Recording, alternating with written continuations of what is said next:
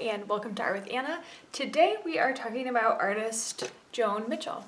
So she is a woman artist. I think that's something that is very important to know because she was around mostly in the 60s. She was born in the 1920s, died in the 1990s, but a lot of her artwork came in the late 50s and 60s, and during that time women really had no respect in the art world.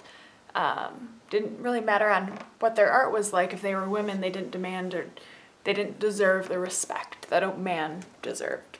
That's what they thought back then. So but she in her own right became famous despite this hurdle, and I think it's important to note that she was a woman because she did have to overcome a lot of that. But also she didn't want to be known as a woman artist. She just wanted to be known as an artist. She didn't want gender to make someone view your art better or worse. She just wanted people to view her art as her art.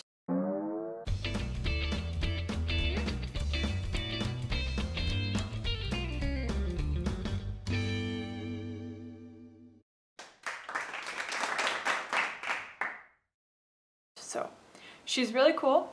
Let's get started by looking at the supplies we'll need. You will need 2 pieces of thick paper, thick white paper. I have 2 pieces of cardstock here, a few dishes or cups of water, blue, red, green, and yellow paint, a medium-sized paintbrush. We want the bristles to be 1/2 inch to 1 inch wide. Last, we'll need something to mix paint on as a palette. I'm using a piece of recycled cardboard. Now, let's look at some of Joan Mitchell's work. So Joan Mitchell really only did Expressionism, which is kind of neat. A lot of other artists kind of dabbled in realism and Expressionism. She really stuck to abstract art, and a lot of her artwork was really big and on 2 panels. So our 2 pieces of cardstock are going to represent 2 panels of art. She'd do 2 or 3. They'd be really big sections that would cover almost a whole wall. Now, some of her critics, but also she herself, describe her artwork as violent or aggressive.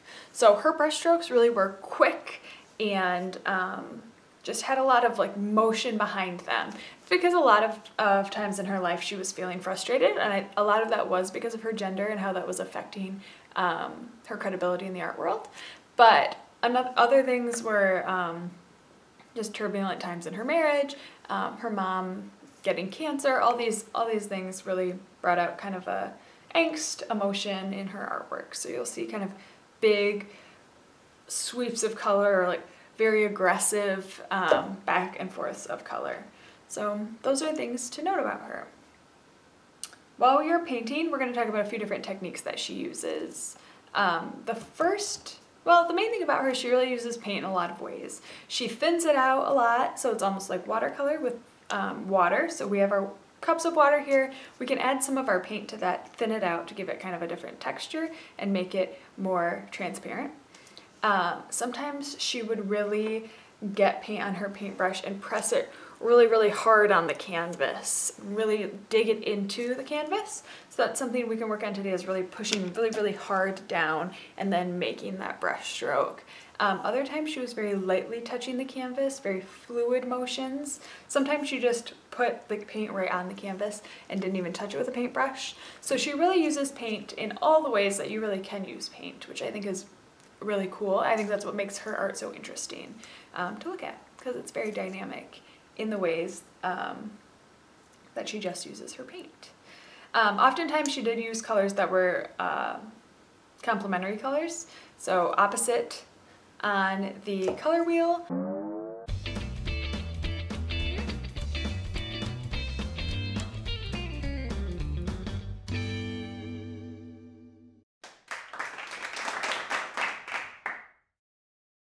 And so that's why we've picked kind of the red and green are opposites, and then I chose yellow and blue. Really it's orange and blue, but we can make some orange out of our colors. Another thing she did a lot was just mixing color, so we'll work on that too. So let's get started. Basically what we're gonna do on our sheets of paper are just all those different types of ways you can use paint. Let's start with picking a color and adding it to water and kind of diluting that. So pick one of your colors, put some of it in a cup of water, mix it together, and we're going to make somewhat of a watercolor. All right, so here I have a cup of water, and I'm going to take some paint and I'm going to add it to it. I'm going to take my blue, put some blue paint in there, and mix it up.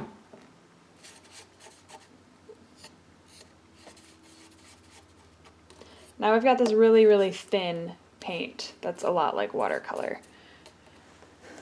So the next thing we're going to do is really put that in just spots around both of our sheets of paper.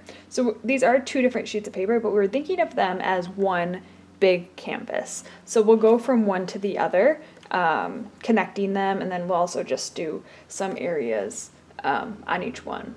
So one of Joan Mitchell's paintings is called Sunflowers, and that's kind of just blobs of color. You can kind of see that they are flowers. You can kind of guess that from it.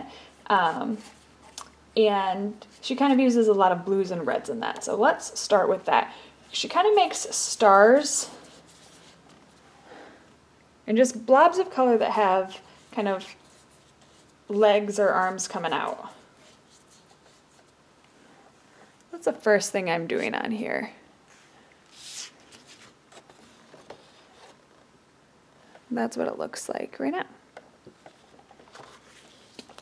So I'm going to do one more kind of in the middle.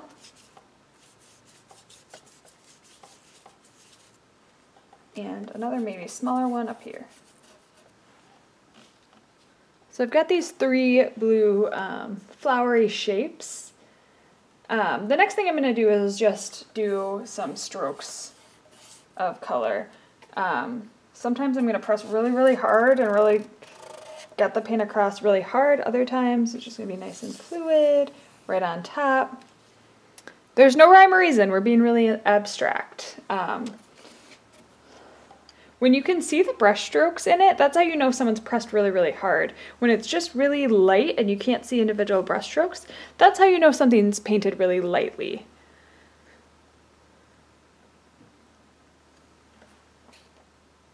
Now the next technique I think we can use is just putting some paint directly onto the canvas without really touching it. So we're gonna have these, we have these blobs here.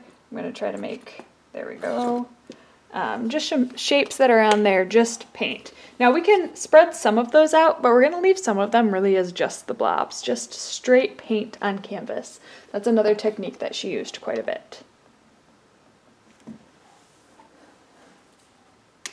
Now another thing she's quite known for is having kind of these sections of really thick paint that are really just pigmented, have a lot of pigment to them.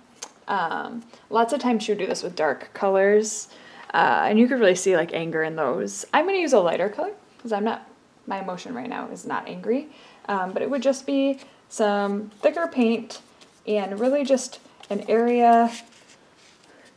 I'm making a mess. There we go. An area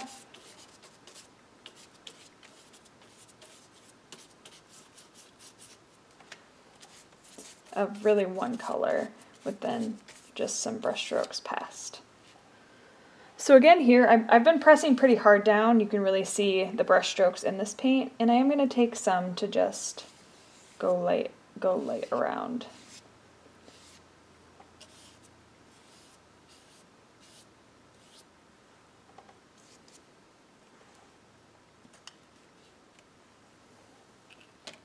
So I've mixed some color here too, and some of the color is just as it is from the bottle, and that's perfect. She does a lot of mixing colors like that also. So I'm going to mix my green and my blue. I have some kind of red orangey colors, and the opposite on the color wheel of them would be kind of greeny blue colors. So I'm going to mix my green and my blue together here. You can use any colors you want. The techniques to really think about is just pressing hard with your brush, pressing lightly with your brush, using some watered down paint, and then using some paint straight from the bottle without touching it. I'm going to do some mixing here of my green and my blue together. A little more blue because it seems pretty green still.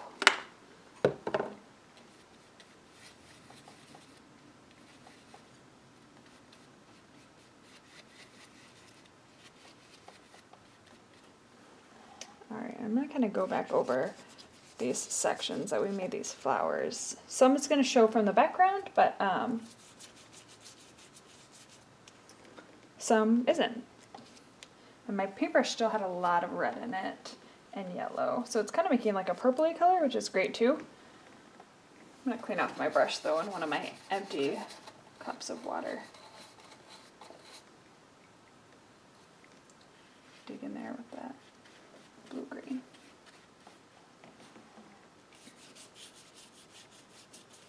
In a painting called Noelle, she uses these reds and then a lot of these shades of greens. And that's a painting she's really known for, and you're supposed to be able to see some emotion from that too. These opposite colors kind of fighting with each other.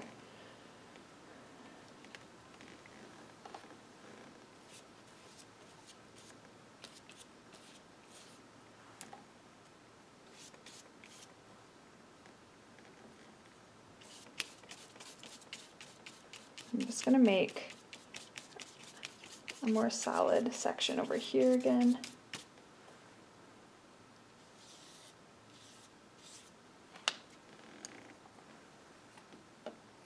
All right, so once you've really covered both panels with paint and you've used all the techniques, we can just set it aside to dry, and that's pretty much it.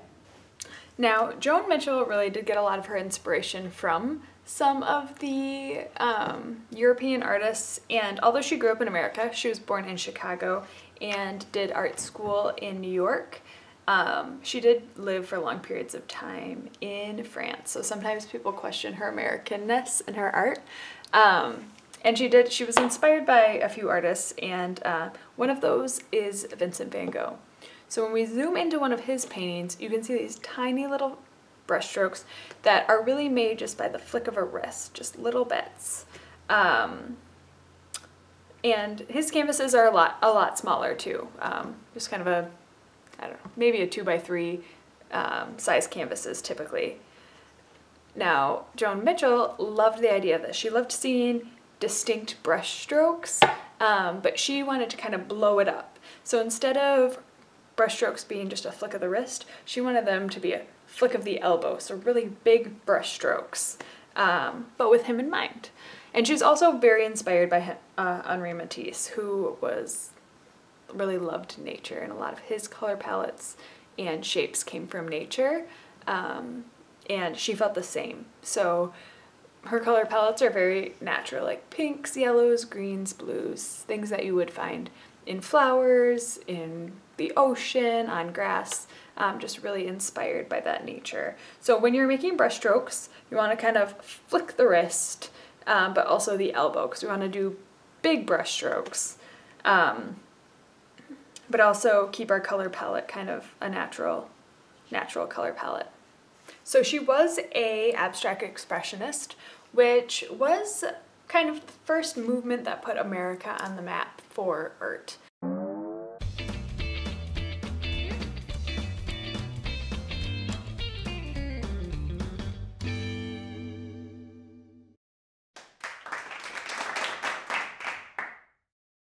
Previous to that, really, Europe and Asia really had ruled the world as far as what people thought quality art was.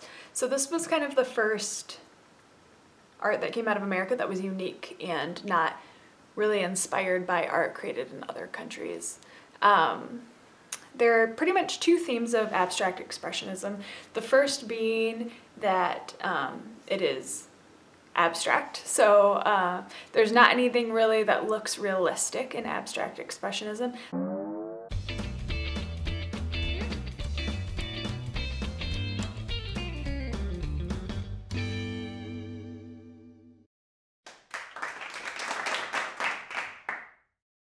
The second being just emotional. So abstract isn't the first part of the word, which means nothing looks realistic. And then expressionism is really talking about expressing your emotions. So abstract expressionism is just that, abstract shapes expressing your emotion. And that's pretty much central to Joan Mitchell's work. She really embodies both of those principles and really is a really strong abstract expressionist. Now, something that's different from her is she's in a group called the second generation of abstract expressionists.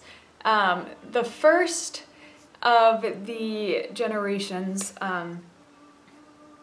you can think of people like Jackson Pollock with the paint splattering. You can also think of Mark Rothko with his color squares. Both of those people were in the 40s and 50s, and they were first generation abstract expressionists. Second generation is where Joan Mitchell falls into, and that's more of in the 60s. So it's just kind of the second wave of people coming through.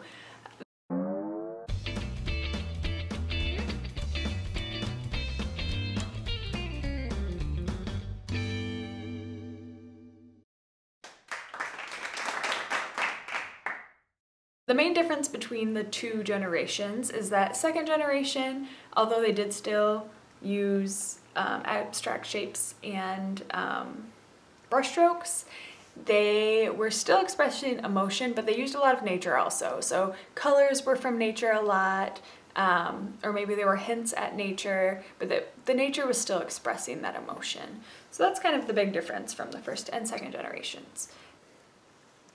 All right, so this is, I'm going to try to hold it up without the drops of paint dripping too much, so it'll be quick, but here is my final painting, my 2 panels, Joan Mitchell style. So I hope you guys enjoyed what you learned today and just had fun with paint. This one's so fun because there's no rhyme or reason. You don't have to stay on the lines. You're not trying to paint something specific.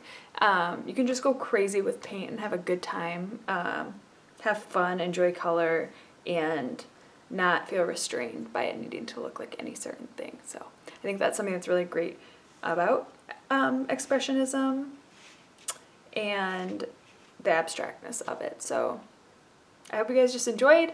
I will see you guys again next week, and we'll learn about a new artist then. So thanks for learning about Joan Mitchell with me. See you later.